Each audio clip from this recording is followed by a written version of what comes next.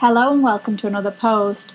The 20-year-old son of Orange is the New Black and Weeds creator Jenji Kohan died Tuesday in a skiing accident in Utah, according to TMZ and New York Daily. Charlie Noxon was in Park City for holiday with his father, journalist Christopher, and two siblings, it was reported.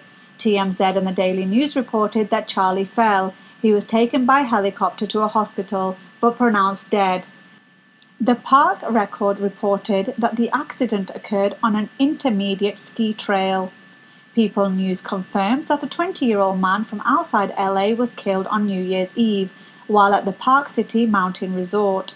Summit County Sheriff's Andrew Wright says authorities are involved in the accidental death investigation. A statement from Park City Mountain said a serious incident occurred. It took place on the mountain on December the 31st. Involving a 20-year-old male from Sherman Oaks. It did not identify the man. They said, Park City Mountain Ski Patrol and the entire Vail Resorts family extend our deepest sympathy and support to our guests' family and friends. Charlie appeared in an episode of Weeds in 2008, according to IMDb. Kohan and Noxon, the brother of TV writer Marty Noxon, divorced in 2018 after 21 years of marriage. Thank you for listening. Leave your comments below, and for more news, please subscribe.